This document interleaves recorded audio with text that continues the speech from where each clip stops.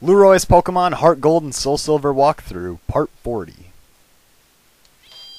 Alright, so after you've taken on the legendary bird, Lugia or Ho-Oh, you can actually move on towards the Pokemon League. You can go to New Bark Town and head west to Tohjo Falls.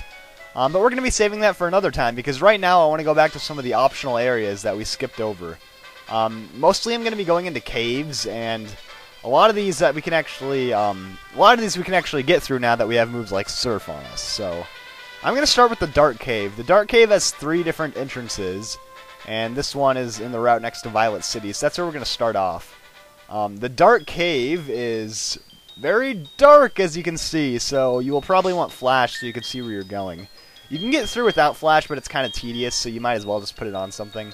I count myself a Girafarig, just because it also learns Strength and Rock Smash, which come into play in this cave. Also, you'll want Surf to get through everything. So I'm going to spray some Repels. You can catch Dunsparce in here, so like way earlier in the game when you first came to Violet City, you can come in here and find Dunsparce. I'm just going to be grabbing all the items in here pretty much. There aren't any trainers in the Dark Cave, so that's kind of nice, but some decent items you can grab. There's a potion right there. You could have gotten that like ages ago, so that's why it's a crappy item. If you have Surf, though, you can grab this over here. I think this is... Oh, okay, it's the Black Flute. Now, what the Black Flute is, it's an item that helps ward off wild Pokemon. It's not exactly a repel, but it will increase the wild encounter rate, so it makes it less likely wild Pokemon will appear in the grass. And it has infinite usage, so it's kind of nice. You won't run out of it after using it once. So if you ever run out of repels and, you know, use your Black Flute, and you won't run into as many wild Pokemon. Now anyways, we could use Rock Smash here, but sometimes when you use Rock Smash, wild Pokemon pop out, so I'm just going to surf around it just to make sure. This body of water right here, if you go up to the top of it, it will lead to a second portion of the cave, but we will be covering that later. That connects to Blackthorn City, so we'll be saving that for after all this stuff. You guys will see. Anyways, if you have Strength, you can get through the middle of here. You actually don't really need Strength because you can go through the entrance on Route 46, and you can actually get through it without Strength on this side over here, but if you want to get from side to side, you actually need Strength. Use Rock Smash there. You can sneak around this path and grab a Hyper Potion. The better items come along in the later part of the cave, but there's still some pretty decent stuff over here. Anyways, we'll spray our repels again. We're probably going to be using like a million repels, because I'm probably going to go into like 4 or 5 caves in this video. So it's probably going to be pretty long. Anyways, here's an item. A full heal, always nice to grab. And I think there's maybe one more. I think that's pretty much it for over here. Okay, one more item. And that's a Dire Hit. Alright, so now what I'm going to do is head south, and this will actually bring us back to Route 46. And if you came in from this side, you can use Rock Smash to get up there, but Route 46 connects to New Bark Town. It is the route on the... You know that trail south of Blackthorn City? It goes all the way down to here. We came here a couple videos ago. We're actually going to fly back to Blackthorn City and enter the other side of the cave over there. Because that way we can check out some more stuff. This connects to that body of water I was mentioning earlier. So, you actually don't need to fly the Blackthorn to do this. As long as you have Surf, you can get over there, but this way is just easier for me. So, getting to Route 45, and if you keep going south here, that leads back to where we just were. But yeah. So, once again, we're going to have to use Flash. So, let's go ahead and use our Girafarig. Girafarig is pretty handy for this kind of stuff. You really don't need Flash a whole lot in this game. Most of the caves are already lit up, so Flash, I think this is really the only time you need to use it, other than the Whirl Islands, if you decided to use it in there. Anyways, let's see. Body of water down there, and that's the only path, so let's go over here, and Surf. So obviously you need Surf in most all of these caves. Pretty much Surf is the reason you can get through all these places I'm going to show you. Alright, spray some more repels, and we will advance. Now, I think, let's see, there are like 2 paths you can take. One of them has an item, one of them you can talk to a guy. Let's go over here first.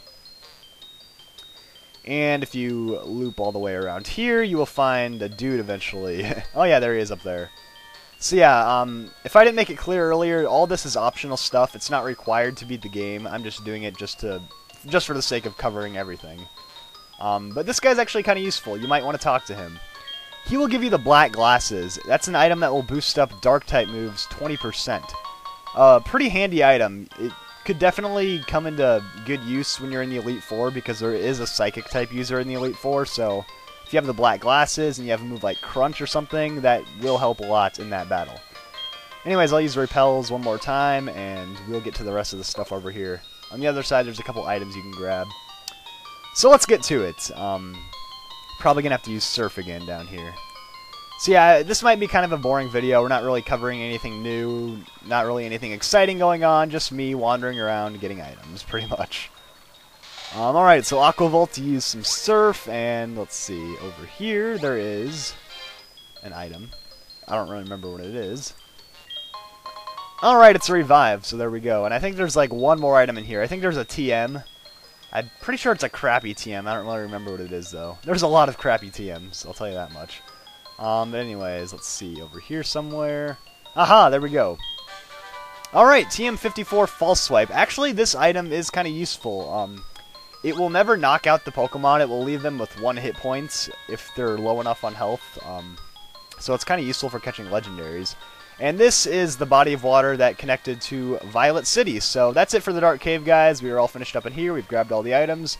So we will head out and head over to the Union Cave. I will see you guys all in a minute. Alright, to get to the Union Cave, you'll start off in Azalea. And the Union Cave is the place we came through a long time ago. There's a Slowpoke Well, by the way. We'll be going there in a bit.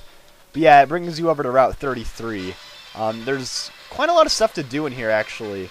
There's kind of a north and south side to the Union Cave. The north side has to do with the Ruins of Alph. So actually, we'll be saving that for another time. I'm going to be focusing on the south side of the Union Cave. There's a lot of stuff to do over here. There are a handful of trainers to fight. And you can actually find yourself a Lapras at the end of here. So, yeah, kind of cool. You're going to need Surf in here, and I'm pretty sure that's it. I don't think you need Rock Smash or Strength. And you definitely don't need Flash or anything. So I actually got myself a different Pokemon out to use HMs. I caught myself a Poliwhirl off screen. And I did that because it knows, or it can learn Waterfall, Rock Smash, Strength, and Whirlpool. And that's kind of everything I really need from this point on. Anyways, here's a trainer we can fight.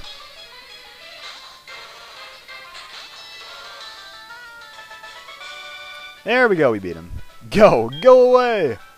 Alright, weird how a guy dressed up like a Pokemon is just, like, deep within this cave. Anyways, I'm probably going to be cutting out all the trainer battles just because it's going to take long enough going through all these caves, so adding in the battles will make it take even longer. And I just ran past that dude. Alright, let's go back and fight him. Get back here, you! Alright, what do you want? Let me demonstrate my findings. Alright, whatever. And its Kangaskhan goes down. Alright, so another crazy Pokemaniac dude. Kangaskhan's are always fun to fight, though. I don't think we've seen them at all in the game. Anyways, time for some surfing. And yeah, there's like 2 or 3 trainers over here and a few items to grab, so that's what we're doing. You can actually get some decent experience if you, especially if you came here like right away when you could use Surf. You'll be able to level up pretty easily. Because there are some decent leveled fights over here. Most of them are in like the 20s, I think. But still, if you came here right after surfing, it's, you know, it's a good for experience. Anyways, I think there's an item. Let's grab this one first. Whoa, trainer already. Did not see him there.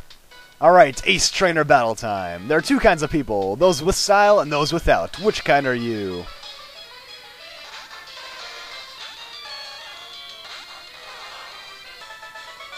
Everyone knows there are really only 2 kinds of people in the world. The people that play Pokemon and the people that wish they were cool enough to play Pokemon. And yeah, that guy was pretty cool because he had Charmander, Squirtle, and Bulbasaur, so like, flashback to the original games with the starters there. Time for some more repels. Yeah, this is just really... I would not blame you guys if you just X out of this video, because there's really, like... I don't know, it's just boring, kind of. I always think these parts are boring. I don't like doing them. I never really go within these caves when I'm playing on my own, but I figure some people will want to take a look at them and check them out, so that's why I'm showing them. Anyways, more trainer battles.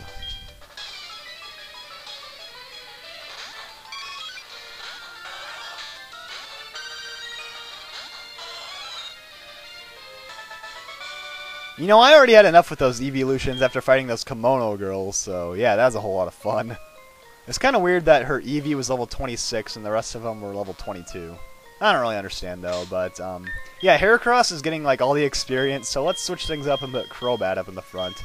Crobat's like the lowest on levels right now, so he needs it, so yeah. Let's go ahead and fight this trainer.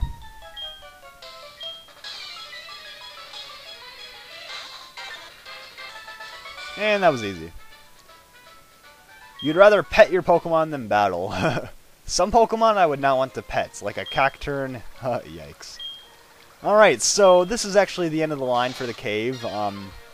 If you're playing on a Friday, you will find a Lapras in here swimming around. So if you want to catch Lapras, set your DS clock to a Friday, or actually wait for a Friday, I don't know. But yeah, Lapras is a really good water and ice type Pokemon. I'd highly recommend it. It's an awesome Pokemon for the Elite Four.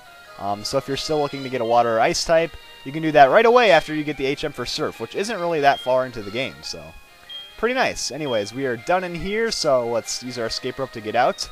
And like I said, the north part of the Union Cave leads to the Ruins of Alph, but I'm going to be doing all of that in a later video. So anyways, it's time to head to the Slowpoke Well. It has been a very long time since we came to the Slowpoke Well, but this is where we first encountered Team Rocket.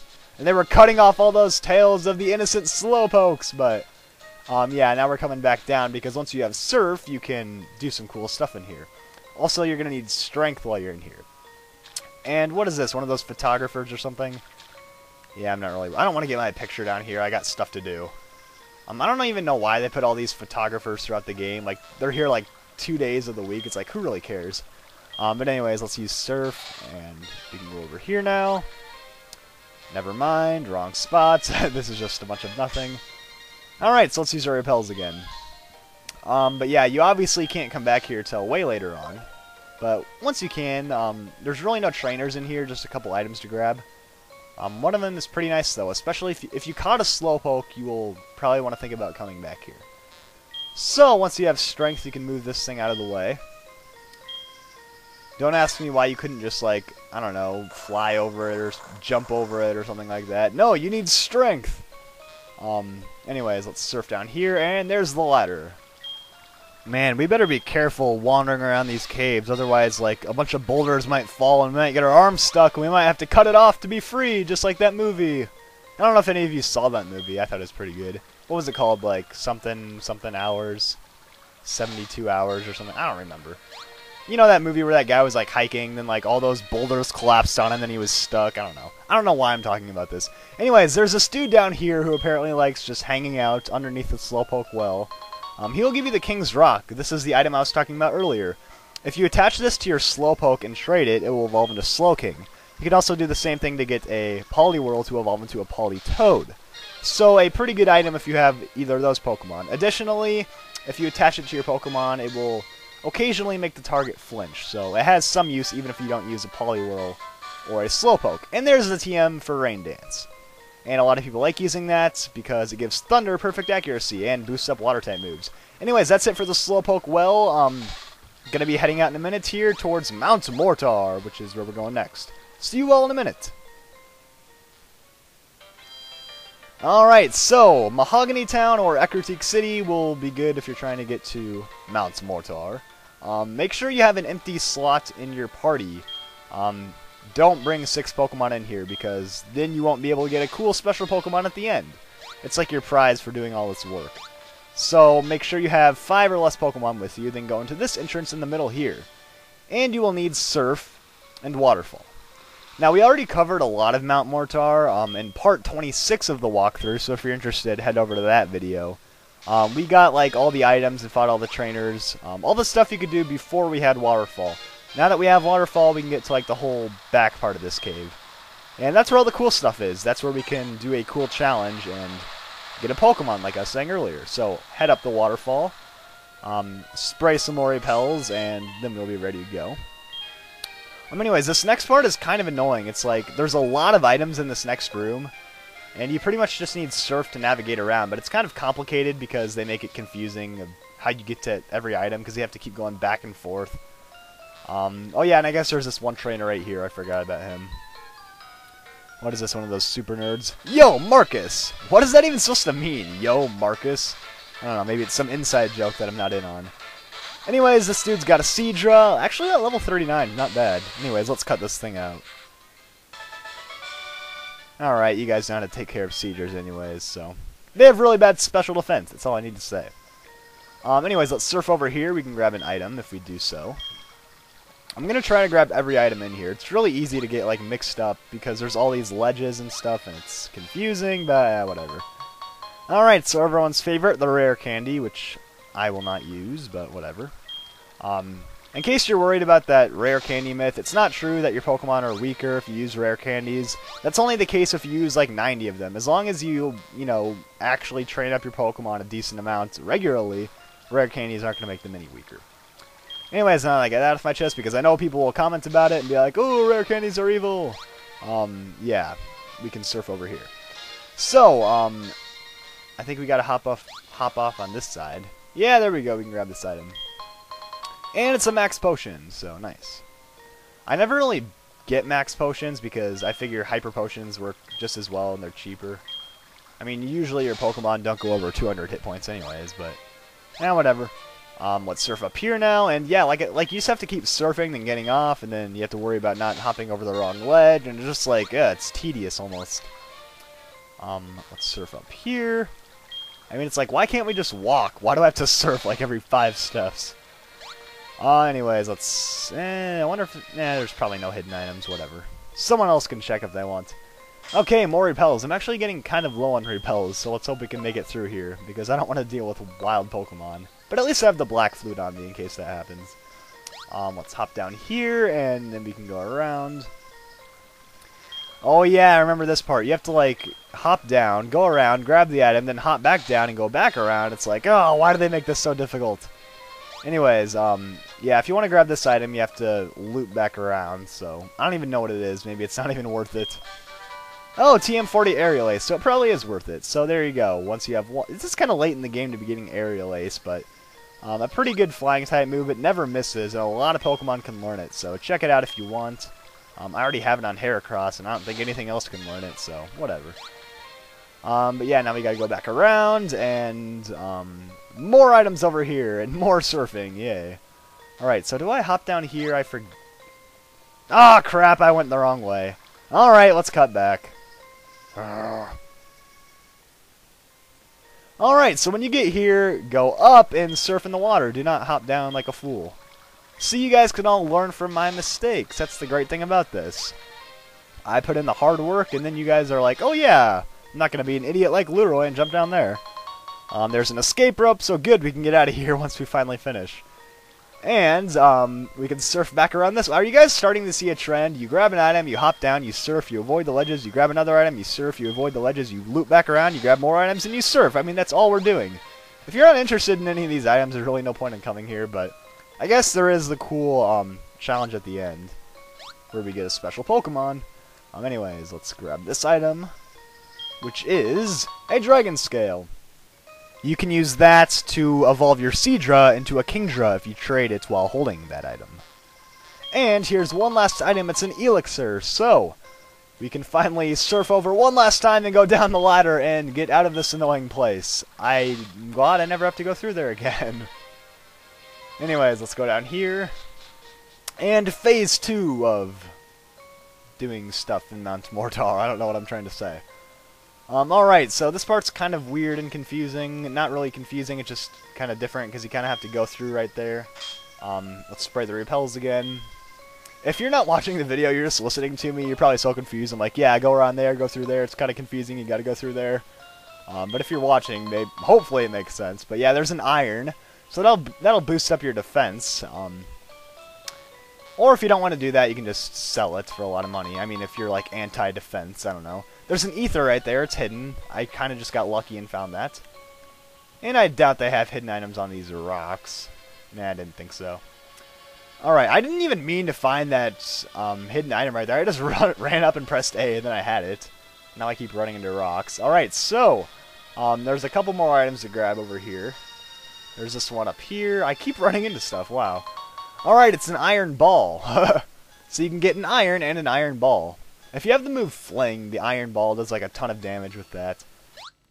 And oh crap! Son of a Bellsprout, I just went the wrong way. I gotta go all the way back now! No, it's not fair! Oh, all the way through that long part of the cave again. I'll be right back. Alright, so I actually had to go through all that surfing crap again to get back to this point. So, once again, learn from my mistakes and don't hop back down to the beginning. Instead, go over this way and head to the ladder. Or actually grab this item first. I think it's like max revive, full restore. Oh, max revive. Oh, I was right the first time. Okay.